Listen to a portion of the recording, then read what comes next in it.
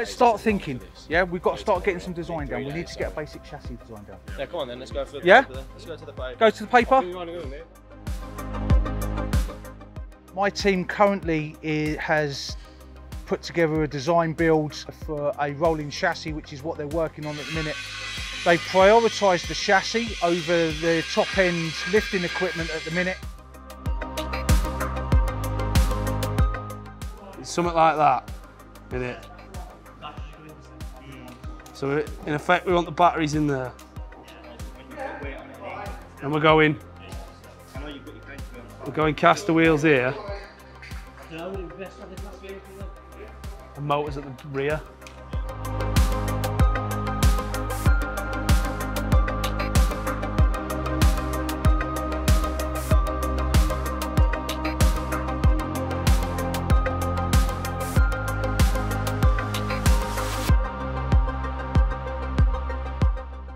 Chassis, they're currently using a combination of a genie basket, the base of a genie basket, to form their main subframe.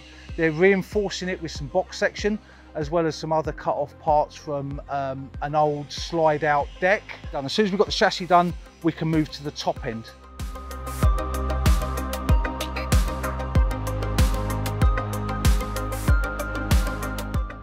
Currently, a bit of a standstill really in our project. 2-3 hours in and hit a bit of a brick wall. We've got a Skyjack control system, but we've only got Genie and Nano power tower parts to work with. So yeah, we're just trying to come up with a few designs. You might be able to see them in the background, all getting the heads together, and I'll be joining them shortly after this interview just to see which way we can go and how we can control that machine, and hopefully to win on Friday.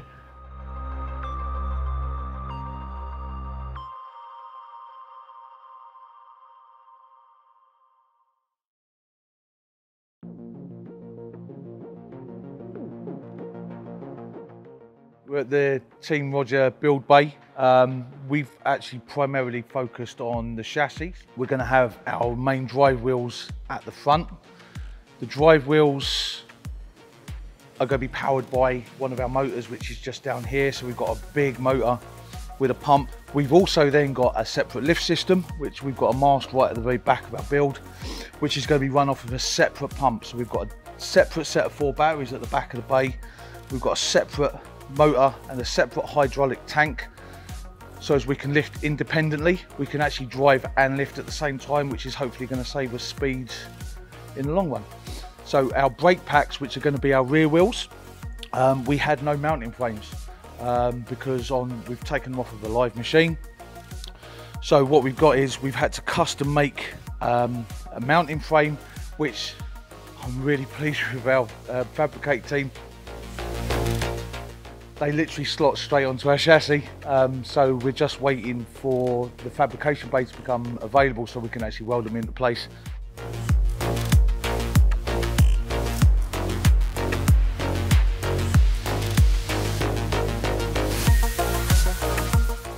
Yeah, so we're just halfway through day 2 now. Came in this morning, still struggling a little bit, couldn't really finalise a plan. Team got the heads together this morning. We had a bit of a team briefing, come up with a solid, really good idea. All the lads and Abby, of course, have come together, and yeah, the plan seems to be going really well.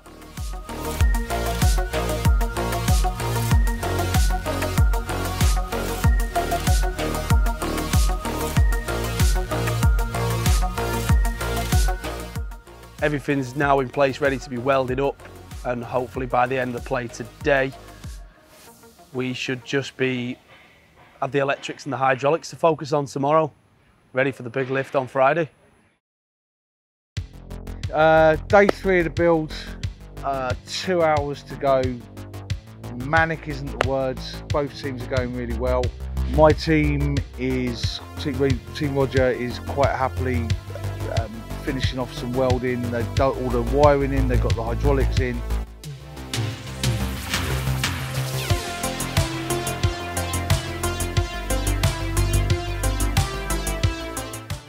and it runs. We've just driven it into the welding bay to finish it off.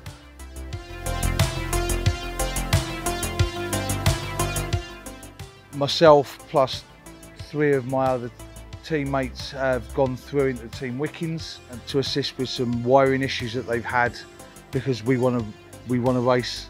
Pride's gone out the window and it's a case of all hands on deck.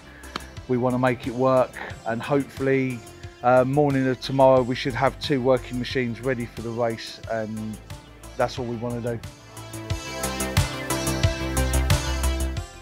Coming up to the end of day 3, we've got a couple of hours left to go. We are still at a point where we have no lift or drive, and we've got all the hydraulics piped up, the motors are going in, and we're just waiting now to basically suss out how we are going to control the machine and how to lift it, how to drive it, steer it in tomorrow's race. And time is getting against us, so hopefully we can get it done in time and be ready for the race tomorrow.